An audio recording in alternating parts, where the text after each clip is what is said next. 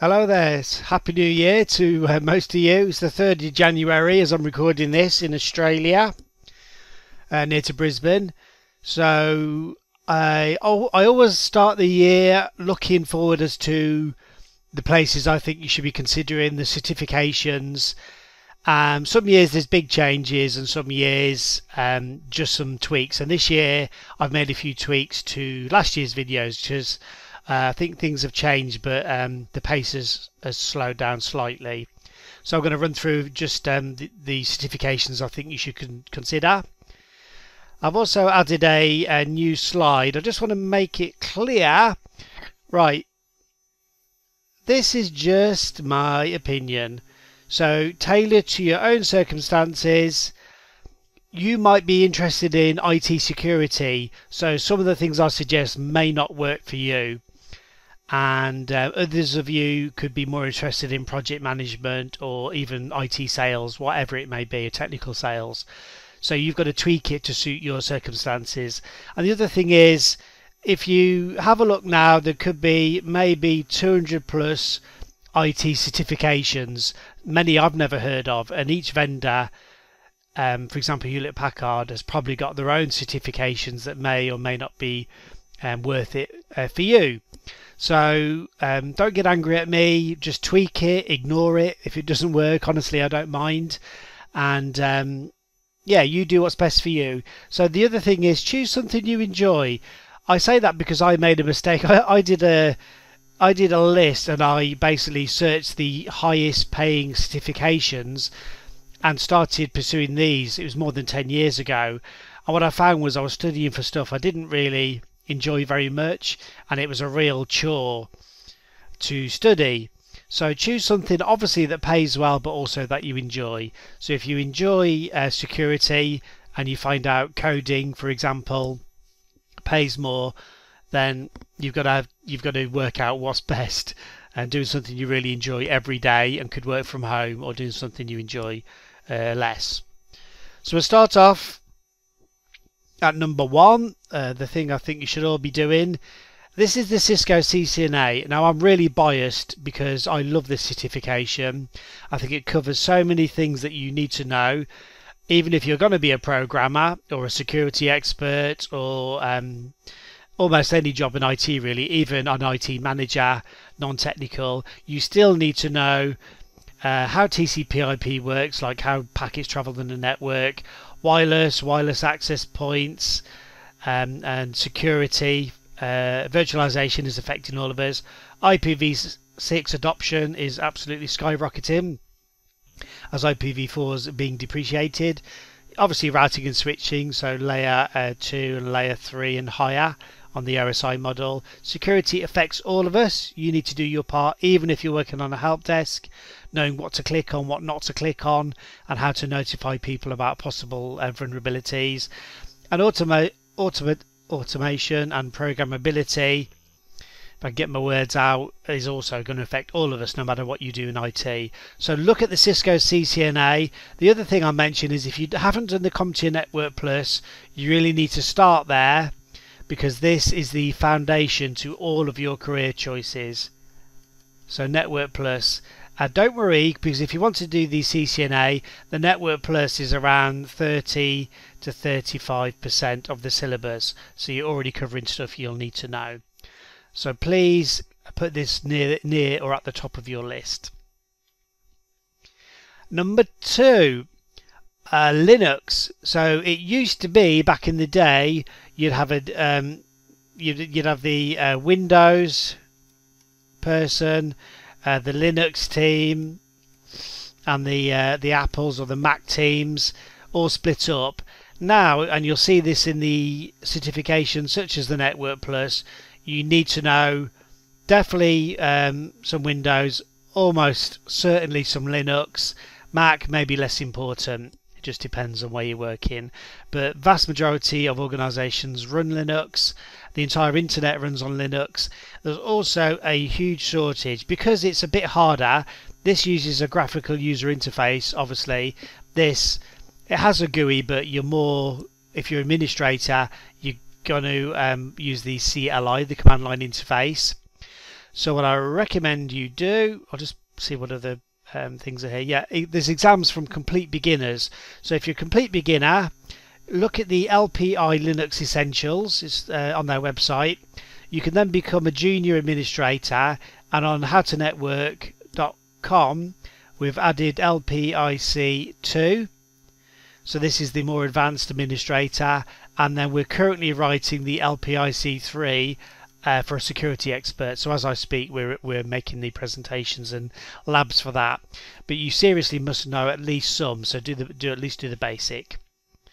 Oh, and it's free to use, so you can download it and put it in a virtual machine. All right, and take exams online. You must have if you want to do DevOps or security, by the way. So if you want to do security, you must learn Linux. There's no way around that. I don't have time to go into why. So the next thing is still security. So this is your kind of foundations, your Network Plus and your Security Plus. Now Microsoft does have the MTA exams, but these are going to be expiring in 2022. Now you are qualified for life if you pass them, but probably more worth taking the Network Plus and Security Plus to give you a foundational knowledge for your IT career. It's only a few months out of a career that you're going to be spending maybe 30, 40 more years. So foundation exams, big door opener as well. Don't worry if you don't have experience, at least you've got your Security Plus, and if you do some labs to pass your exam, then you'll have some experience. Any government role or contractor that works through or for the government must have CompTIA, and it covers all the latest industry requirements and protocols and procedures. What's next? Oh yeah, the Pen Test Plus. So again, if you want to be in security, you do the Sec Plus first. Sorry, the Network Plus first, the Sec Plus, and then the Penetration Testing Plus. Then you can easily work in a network security team, offer penetration testing services as a freelancer or in part-time. We cover all of the tools if you come through our course, and we've got a bunch of hands-on labs that you can follow along. This helps you close network vulnerabilities. You provide recommendations and reports to business owners, close down wireless holes, test the network for any problems or resiliency. You do some hands-on and some management stuff. So there we go. In at number 5. Certified Ethical Hacker, and again this is for people that are interested in security. If you want to be a network administrator, then you could do it obviously, but you wouldn't need it.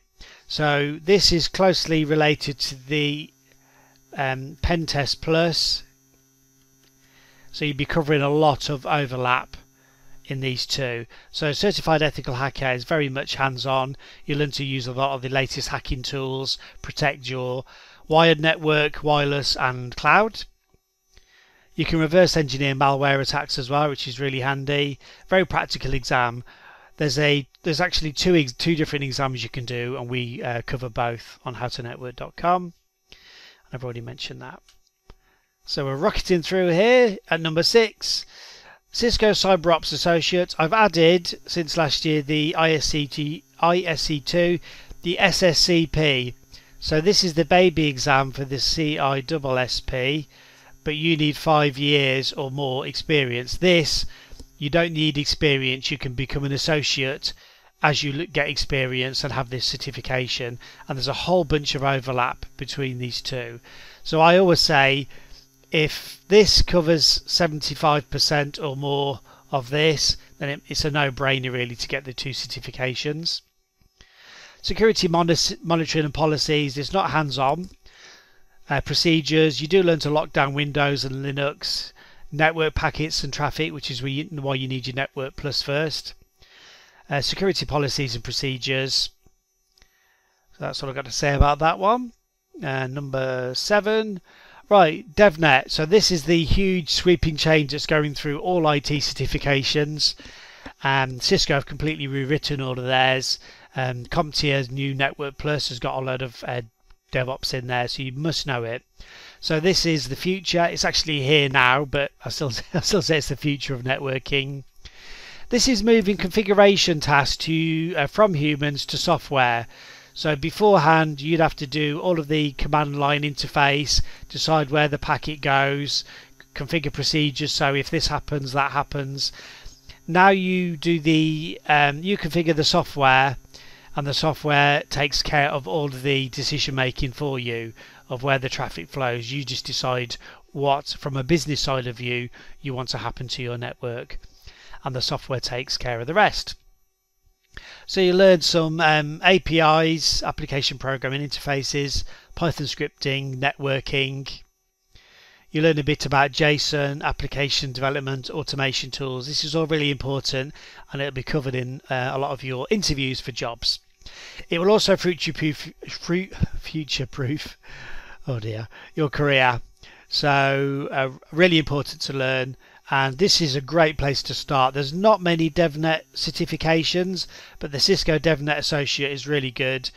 Obviously we've got that on howtonetwork.com, and we've added a load of labs which are optional, but we recommend you follow along or at least watch them. So that was done by a Cisco CCNA in DevOps. Python, so this is kind of new. I've taken off the Microsoft MTA because it's going to expire, not yet, and I've added this. So this is the Python Institute, so you can Google these people. We've got the exams as well. We've got the entry-level Python programmer, great fun, and you can download the software you need for free and follow along. And we've also got the associate. Depending on how these go, there's 2 exams you will need to become a professional. If you pass all of these exams, you actually become a certified Python expert. So we're looking into it, but not yet. But start here and then consider going here next. Python's easy to learn, simple to use, free to download and use. It's used, you'll be using it every day, although you may not know it, for scripting, software and web development. Okay, penultimate, CompTIA Project Plus. So no matter what you do in your company, you will want to, I highly recommend, volunteer to work on some small projects, and then you'll move up to medium-sized projects.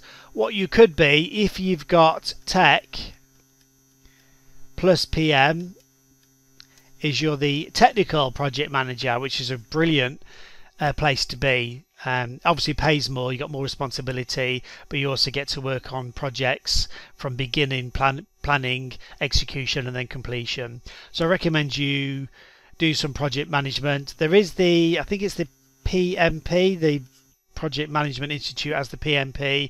I don't know much about that, to be honest, but CompTIA does have the Project Plus, which is entry level. So you work with managers, and then you get to meet different equipment vendors, and they normally pitch you their solutions. So that's great fun. Stakeholders, budget, suppliers, documentation, communication, the whole bunch is there. Alright, and last but not least is the cloud. You've actually got Microsoft, Google, Cloud, and Amazon. So I think Amazon are just slightly in the lead, but there isn't much in these 3, and they all offer the foundation and then intermediate going into experts, and experts will be in coding, system administrator and security. So decide what you want, but they all start with these basic certifications. So have a look at that. Excuse me while I have a drink, not used to talking so much. Check these out. I recommend you always start off with the baby certifications because they're easy to learn. You get a skill and you get a certification, and you get to find out whether or not you like it, which I was mentioned at the beginning. So Azure's used by 95% of Fortune 500, so that gives you more chance of being employed, obviously. This changes all the time. You can do a tour of the Microsoft Cloud website, and the same for Google and Amazon, and look at all their different features and functions. You can get free trials for 30 days when you log in as well. So check out the Azure Foundation exam. It's non-technical, you just need to know all of the different services and offerings. Alright, so that's all I've got to say. If you've got a different idea, please drop a comment. I'm also always sending out videos with courses, exams, career advice. So if you've got this far, please subscribe. It really helps. And there's a little bell there. That's supposed to be a picture of a bell. Sorry, I don't know what I'm doing. So there's a bell. If you click on that, you'll get notified of all our videos when they're up. Give us a thumbs up, and I hope you have a great 2022. It's a great time to be in IT. It's really exciting career to be in, and it's given me a great life, and I still enjoy it today. So thanks for listening, and I'll see you on the next video.